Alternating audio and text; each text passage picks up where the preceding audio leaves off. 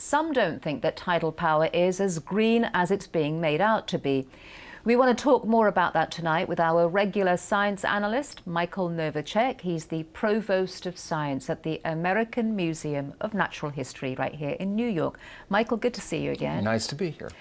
Looking at that report from South Korea, it seems positive, but it is also seen by some as being environmentally controversial. Talk a little bit about that in some more detail for us. Absolutely. This is a big project, and it involves the construction of a massive structure made of concrete and steel, like a giant dam. It's called a barrage, and a barrage has these turbines built into it, and the turbines are powered by the movement of water due to the changes or the shifts in the tide.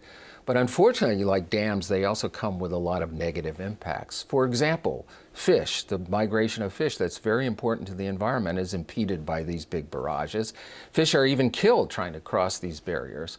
Also, the salinity changes. The barrage blocks the lagoon and lowers the salinity in the backwater, and that changes the environment, and organisms are ill-adapted to those changes. Does the technology exist to reduce some of these types of environmental impacts that you've been describing? There are some intriguing technologies that work on getting power from the movement of water. One of these is called the stream technology, and this is really essentially having turbines under the surface of the water, and the movement of that water powers, you get your energy from that.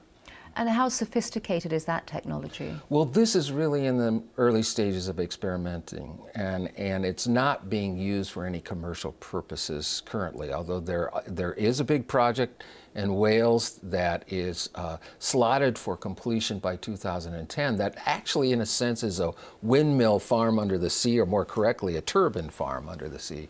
So let's rewind just a little bit and address this dilemma. I mean, what's worse, really? I mean, looking at the environmental impact on the local environment, or dealing with trying to reduce these harmful greenhouse gases which affect the entire planet.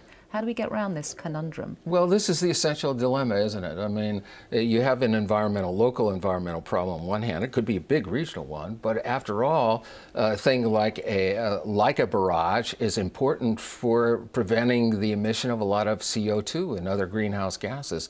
So that is an important consideration. Yet there's some environmentalists who claim we can get a twofer. We can still reduce our CO2 emissions, but use a more distributed, smaller scale approach to alternative energy sources like water or wind or solar. And on a large scale, how far away, how many years away are we from trying to sort of mass harness this new technology? Oh, I think it's some years away. I mean, we're looking at a half a decade to a decade before we see real gains forward, where an appreciable amount of energy in any given country is going to come from that. All right, Michael Novacek, thank you very much. It's great to be here again.